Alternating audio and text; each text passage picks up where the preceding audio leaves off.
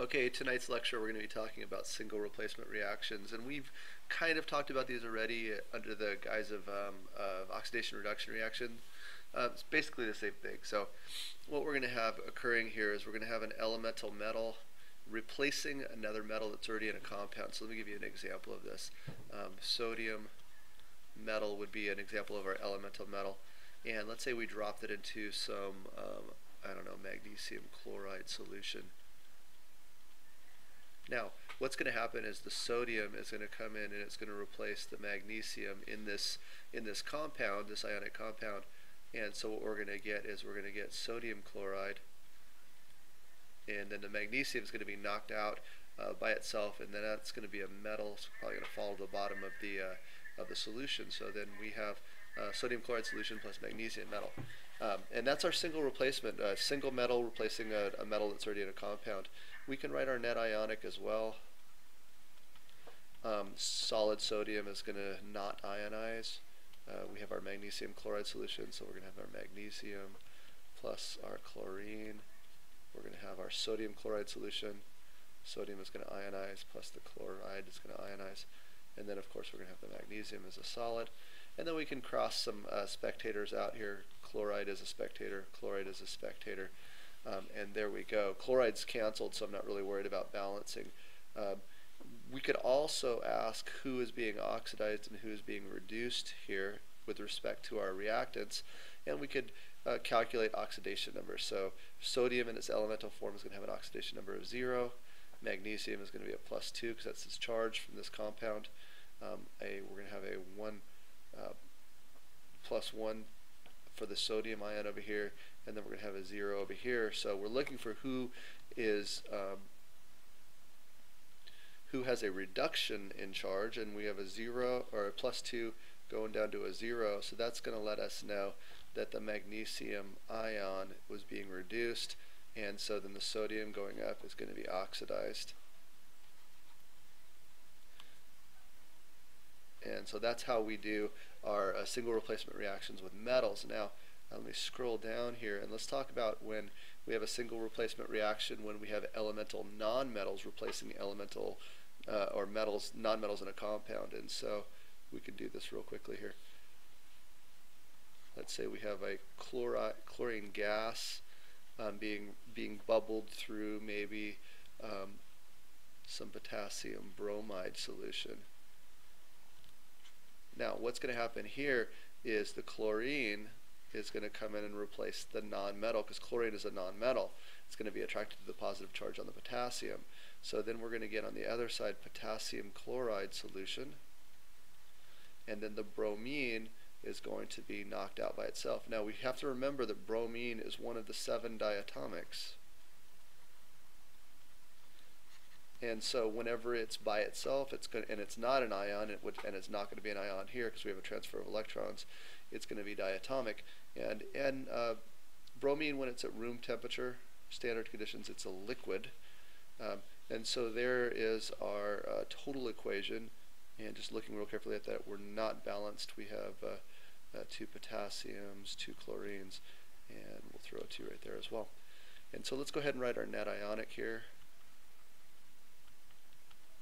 And so we've got chlorine, it's a gas, we do not ionize. Potassium bromide, we are going to ionize. I guess it's a solution. Potassium chloride is going to ionize. And liquids, bromine is a pure liquid, does not get ionized. So our spectator ion is going to be our potassium ion here, and potassium ion there. And we're going to go ahead and balance now. So we have 2 chlorines and 2 bromines there. I could also ask who's going to be reduced and who's going to be oxidized. And so once again, we could do our oxidation numbers. Chloride, elemental form, there's a 0, a -1 for each of those 2 bromines, a -1 for each of those 2 chlorines, and a 0 there. So what we're going to do now is we'll look and see who's having the reduction in charge. We have a -1 here going up to a 0, that's an increase, and we have a 0 here going down to a -1 there. That is a reduction, so chloride gases are being reduced, and that means bromine has to be oxidized. Let's go down here and real quickly talk about this. Is a little chart called an activity series, and basically what this activity series says is an activity series lets us know who is more easily oxidized in a reaction. Or another way to say it is, if you're at the top of the chart, you can replace anybody below it if they are in a compound. So if we see here up at the top of the chart, we have lithium, lithium metal. Lithium metal can replace anybody below it who's already in a compound. Let's say we have like sodium chloride solution. Notice how on this chart lithium is above sodium. That means that this reaction will actually occur.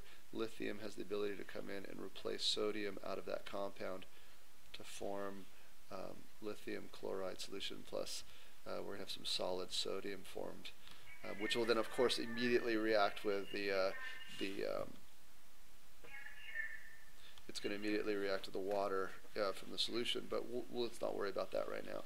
So that lets us know this reaction does occur. But in another case, what we can look at is we can look at let's say somebody who maybe a reaction that would not occur. Let's say we took some, down here we've got some zinc. Let's say we took some solid zinc and we reacted it with some calcium chloride solution.